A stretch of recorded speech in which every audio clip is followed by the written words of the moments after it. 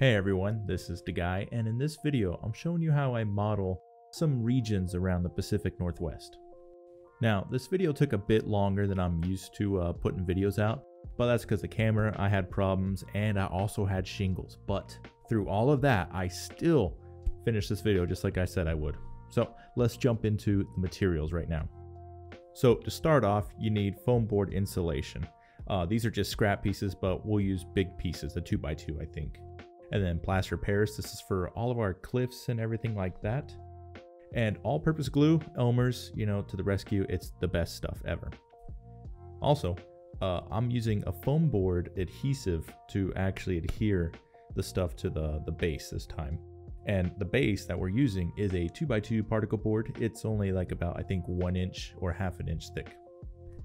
Now we're going with our usual toilet paper or paper towels, whichever one you want to do. This is what I do. I use toilet paper. It's 2-ply. And brushes and carving tools. These carving tools are actually for wood, but I found they work really, really good for plaster. And I use an assortment of paints, but this one is burnt umber. I use it for all my ground. And then all your scenery material. I don't have a big mix, so I'm using like a green blended turf and then like a fall colored type of thing for like dead foliage. And you're going to want your scenic materials, right? So I have a mixture of different colored bushes, the trees I made, these deciduous trees. I don't know if we're going to use them, but I just wanted to show them anyway. And if you want to see how we made these trees, that's in another previous video. And also little rocks that I sifted from, concrete sand. We're going to start this by obviously putting the glue on the baseboard, right? Because we want an actual foam board foundation. Most of my layout is all, hollow core tabletops. So I have to build my scenery up if I ever want to do any kind of like texturing or hills or stuff like that. So we're going to do it right. We're going to put the foam board first so we can build down if we need to.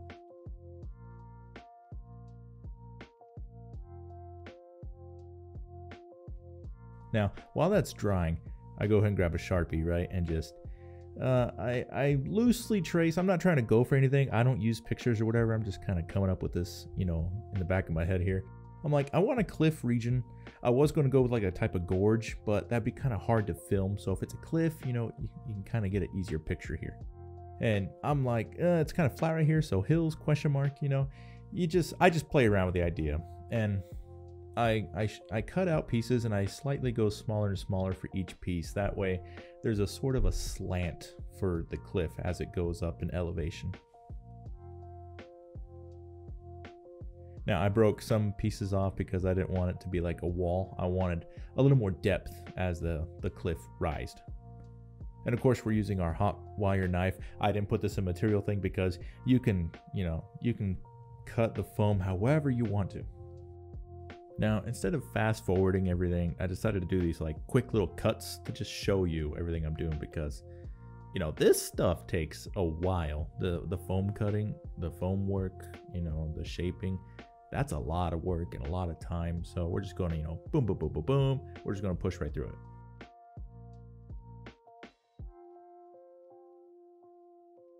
Now, as you can see there too, it's not fully dry, but if it's fully dry, I want to be able to cut through some of the glue as easy, right? Like it's not as easy if it's like dry, even though that foam board glue adhesive stuff is cuttable.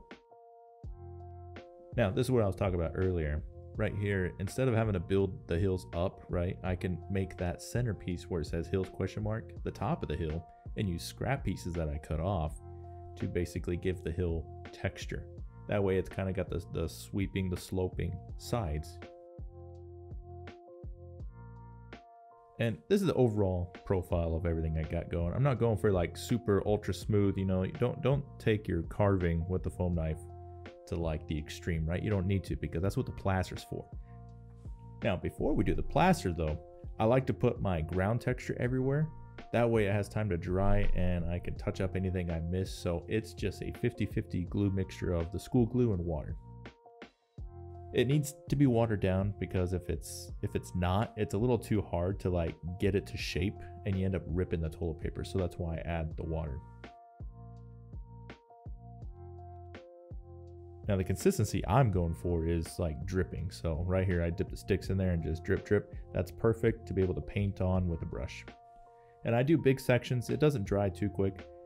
I help it dry by putting a fan next to it or whatever, but I paint big O sections and then put toilet paper, and I use the glue to paint on top of it too. That way it's saturated on both sides. And then I put in my texture as I need it.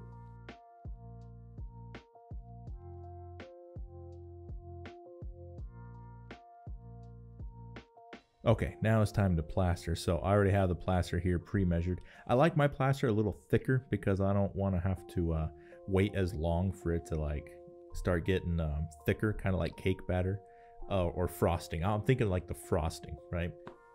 So I work in small sections because I have a tendency to make too much. I put it on there. You're frosting a cake, a pink velvet chocolate cake. I don't know what kind of flavor this is. What flavor is pink? I don't know. But we're frosting it. Make it look like a, you know, like I made a wedding cake. I've never made a wedding cake before, but I go ahead and put some texture in while it's starting to set, and then I go to the carving tools, and then we just jump right into it. I make horizontal lines following the texture that I put in while I was applying the plaster. And then with carving, I get rid of that the frosting look, basically anything that sticks out or looks too rough, because I'm going for a somewhat smoother kind of rock face, right? So this tool is perfect. It's got a round edge and it's flat and it's beveled, so it just slides against the plaster perfectly. Now that the plaster is all done, I go ahead, and my camera messed up. I had the whole thing painting. I did all the painting and everything on there, but I just, you know, put brown paint, put the scenery material on there, boom, boom, boom. And I had to use this footage from the previous video because the camera just... I think we're going to make a video one of these times where we just run over the old camera. But it's just a gray and black kind of wash with some brown paint dry brushing. Now for the scenery, I use Mod Podge or Elmer's glue. Either one. I was using the Mod Podge at first, and then I still had some Elmer's glue left over, so I decided to use that. And I just dipped the little bushes into the Elmer's glue and put them on where I feel like there needs to be hand-placed big bushes somewhere. Along the edges mainly is what I'm going for. And I also put them along where basically little steps are in the cliffside. Now for the random scenery, I spray the whole thing with like a sprayable adhesive. It's like a Mod Podge adhesive. And I just sprinkle it all everywhere to get it random, push it where I want to. And when I'm applying the rocks, the little gravel here, I make sure I put a ton of adhesive, otherwise it'll fall off. And then after I put all that there, I just spray it back on top. Now the trees are pretty straightforward. They're made from popsicle sticks if you've watched that video. I just flip the popsicle stick over and just stab a hole and it fits perfectly. And this is the finished product.